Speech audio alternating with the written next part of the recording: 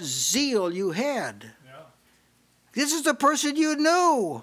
This is the person what you went to church with. You everybody knew this was a friend. Yeah. But you vindicated God. That's right. You were zealous about it.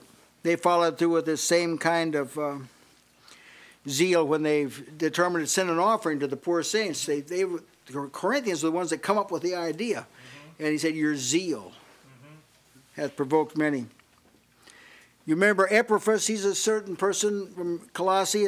Here's what it says of him. Epaphras, which is one of you, a servant of Christ, saluteth you, always laboring fervently for you in prayers, that you may stand perfect and complete in all the will of God. For I bear him record that he hath a great zeal for you, and for them that are Laodicea, and of them in Hierapolis. So there's three cities. He had this tremendous zeal that the people stand perfect and complete in all the will of God.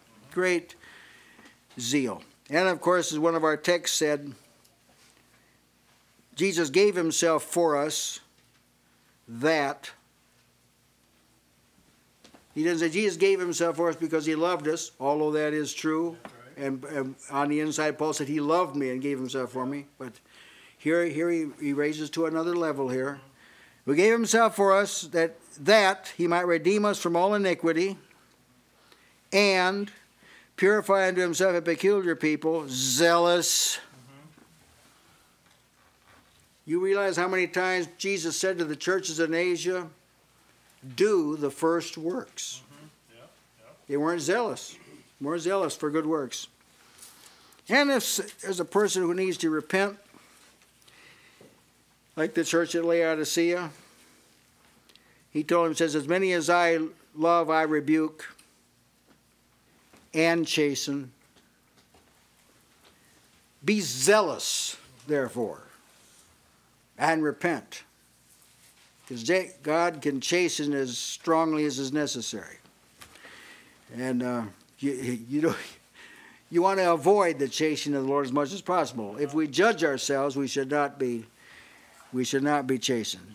So if salvation was wrought out in zeal, if that's the truth, how can it be experienced by lethargy? That's right. Like what logic is there to that? If Jesus gave his all to redeem you, how can you possibly appropriate it by giving half or a third or less than that? How is this possible? This is not possible. If it took the zeal of the Lord to retrieve us, how can we appropriate deliverance half-heartedly? How is this possible? See, this is ungodlike.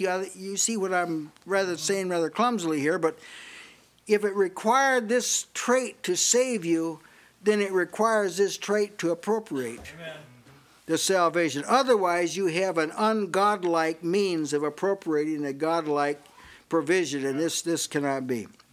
So, zealous is something we are to be. Be zealous. Amen. So I commit that to you for your consideration. And so it's a wonderful word. It's good to be zealously affected in a good cause. That's a good trait.